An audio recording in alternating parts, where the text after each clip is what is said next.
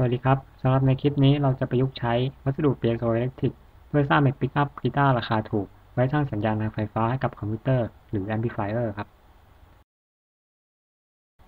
เริ่มต้นการทำงานของกีตาร์เมื่อเราดีดกีตาร์จะทำให้เกิดการสั่นของสายซึ่งส่งต่อพลังงานนี้ไปยังบิดของกีตาร์และสั่นไม้หน้าของกีตาร์และส่วนอื่น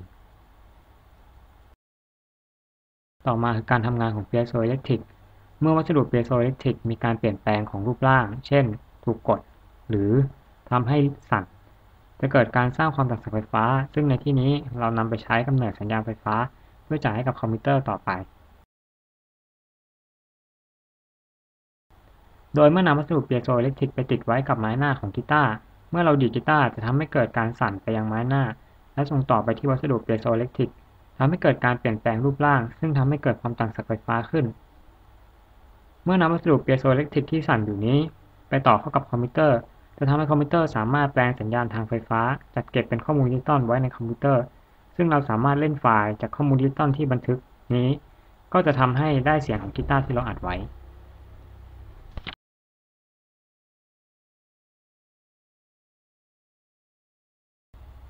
โดยอุปกรณ์ที่เราใช้จะมีเปียโซบัสเซอร์ซึ่งเราสามารถหาได้จากร้านจำหน่ายอะไหล่ดาวเทียม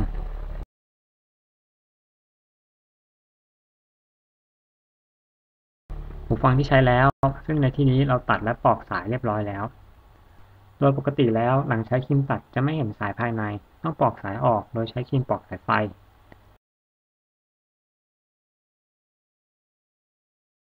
โดยในที่นี้เราใช้ครีมตัดในการปอกสายไฟ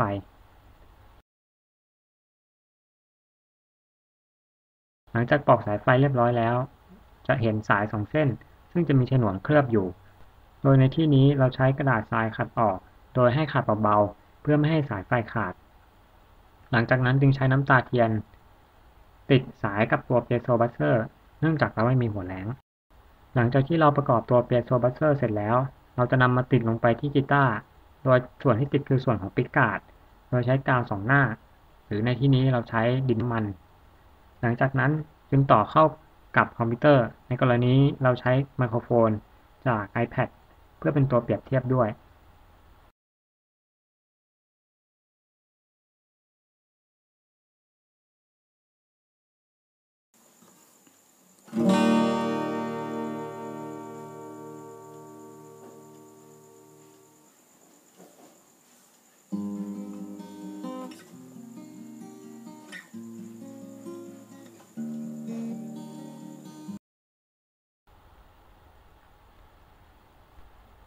เราจะมาฟังเสียงเปรียบเทียบระหว่างไมโครโฟนกับเปียโซกันโดยเสียงต่อไปนี้เป็นเสียงจากเปียโซ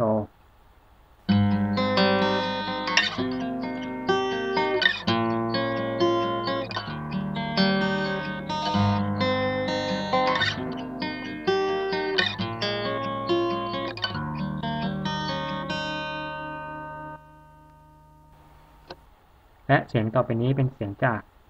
ไมโครโฟน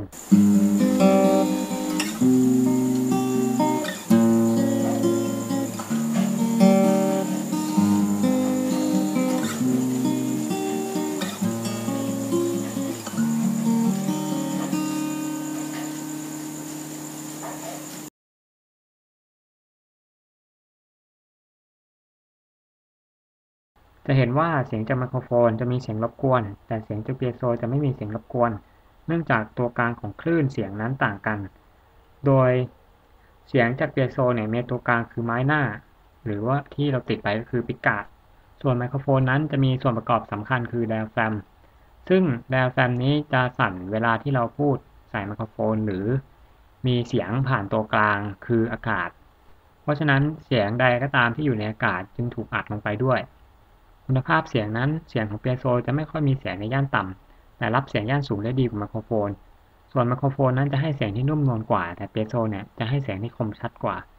และเปียโซยังมีข้อดีอยู่ที่ว่ามีเสียงรบกวนน้อยมากเทียบกับไมโครโฟนเนี่ยที่มีเสียงรบกวนค่อนข้างมาก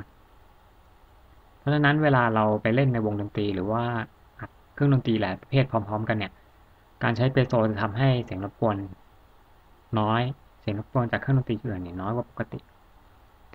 ส่วนการปรับปรุงคุณภาพนั้นอาจใช้ตะกั่วบัดกีเพื่อให้กระแสไฟฟ้าไหลผ่านได้ดีขึ้น แล้วก็คุณภาพของเปียโซซึ่งแตกต่างกันตามผู้จัดจำหน่ายเนี่ยเนื่องจากเปียโซแต่ละตัวอาจมีการรับความถี่ในช่วงที่ต่างกันหรือวัสดุระหว่างเปียโซกับไม้หน้าของกีตาร์ในที่นี้เนี่ยเราใช้เป็นดินน้ำมันอาจจะใช้วัสดุอื่นเนี่ยอาจจะเพิ่มประสิทธิภาพในการรับความถี่บางช่วงได้และการประมวลผลของเสียงหลังอัดโดยเราสามารถใช้โปรแกรมเนี่ยตัดเสียงรบกวนออกไปได้แต่ว่าอาจจะสูญเสียเสียงบางย่านที่อัดไว้ในไมโครโฟนออกไปด้วยกลุ่มของผมขอจบงานนำเสนอเพียงเท่านี้ครับขอบคุณครับ